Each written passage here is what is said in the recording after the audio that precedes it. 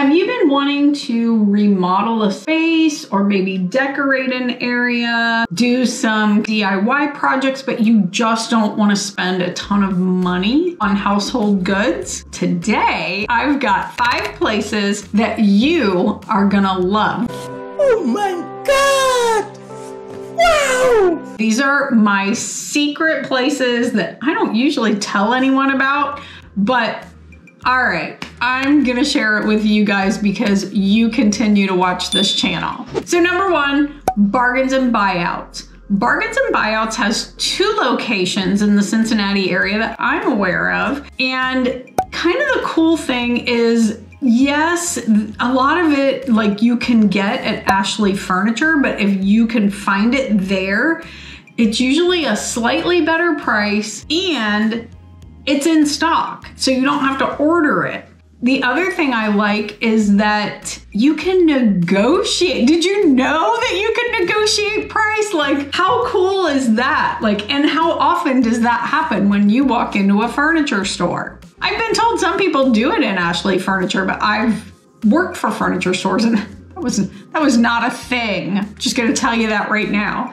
So Bargains and Buyouts, they are on the west side, but get signed up for their newsletter list or follow them on Facebook. They do have some pretty spectacular sales. And one of the things that I really like to shop for there, rugs. They have some really nice quality rugs, and then they have some lower price rugs. But if you're looking for something that's maybe a little higher quality, but you don't want to spend the high dollar, it's a great place to check out. All right, so if you are looking for some furnishings, maybe some doors, they had some lighting, found like new paint supplies, but they weren't super expensive. Like I got paint trays and several brushes that I could easily throw away. Spent like $11. Where? At the Habitat for Humanity Restore in the Bond Hill area. So that one, I mean, we don't have a lot of photos. Most of it is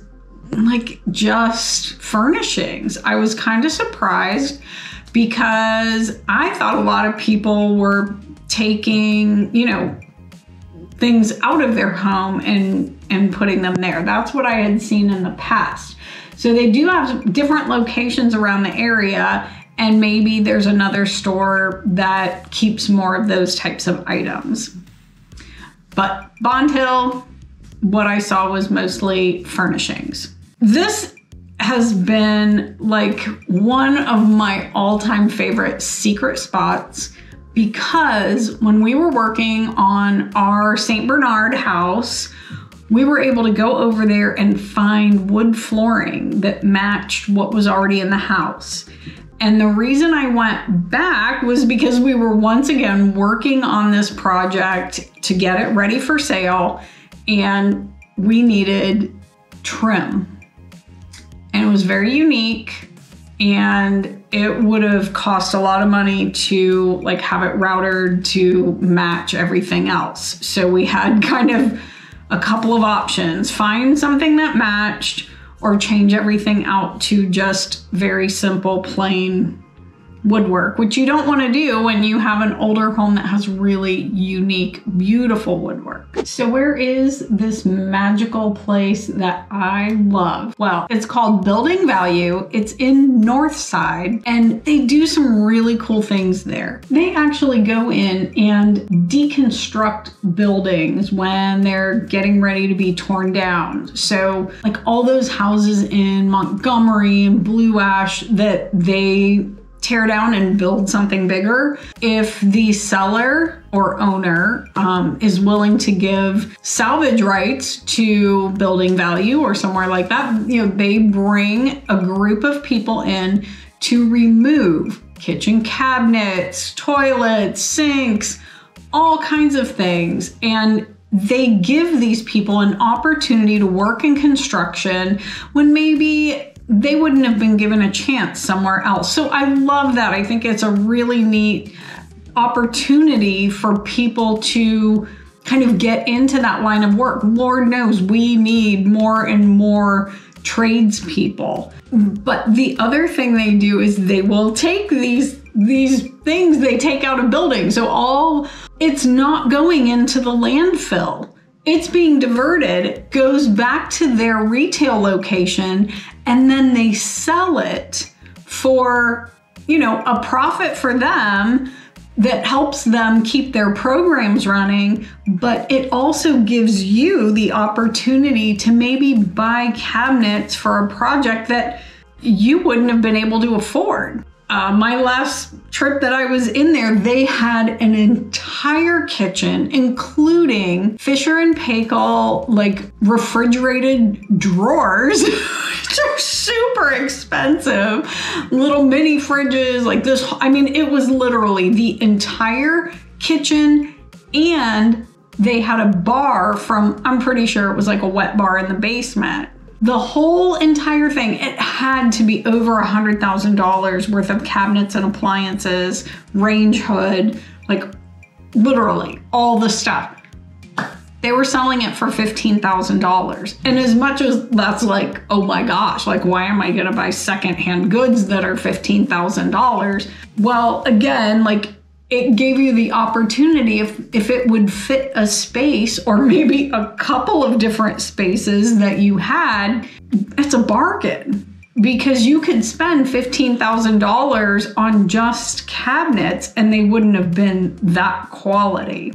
So Building Values is one of my favorite like little places, just everything that they do. And then you walk in there and there's like all this old hardware and mantles and doors and just all kinds of things that maybe you wouldn't have found somewhere else. Next on our list, the Cincinnati Reuse Center.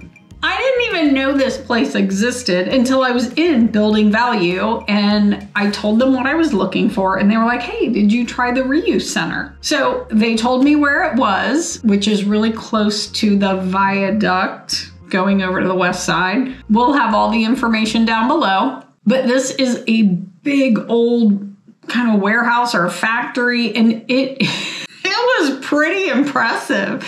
They had new goods in the box. They had used goods. They buy like the doors from Lowe's and Home Depot that are on display, and then they sell them for way less than what it would cost you to buy one that was brand new. I could not believe the amount of flat pack shaker cabinets that they had. So what is a flat pack? That just means you're going to put them together yourself. Reasonable prices, like all kinds of things that were just, I was just in shock that any place had this much stuff. And then they have a whole area upstairs that was like newel posts and balusters for stairs, tin ceiling. And then they had like another kind of interesting area that was just antiques. Now, the thing that I thought was really interesting is that they had a lot of new products that were like actual building products, like mortar mix or grout or just things like that maybe they were a little bit cheaper to purchase them there than it was to take another trip and go to Lowe's or Home Depot. So all in all, I was elated about finding this little place because it was just, yes, off the beaten path, but definitely a surprise. And last but not least, I'm in love. Every time I walk in this store, I am there for an hour. And again, I'm not really a shopper, but I think the next time I go in, I'll have a little more of an idea of what I'm looking for. But so far, I just walk in and I just keep getting distracted. But this place is called Home Emporium. It is across from the Tri-County Mall, so very centrally located, and they have new goods, but they have amazing prices on certain items. So hardwood flooring, and even some of their like LVP was very reasonably priced. Butcher block countertops and then they also had similarly styled shelves if you wanted to do like that open shelving kind of thing. Even though it's kind of going out, maybe you have a place that you need some shelves that happen to be solid wood. Also had a ton of vanities that were just really unique, things that you would not see at your regular big box stores. So I loved that. And like I said, every time I go in, I'm like, ooh, wait, what's that? What's this? And they have furniture, which sadly I need a ton of. I'm really bad about finishing things because I always want the most expensive thing ever, and I don't want to spend the money. Do you know anyone like that? Yeah, I just have a really hard time with that. So I kind of love this store. And again, their rug selection was very interesting.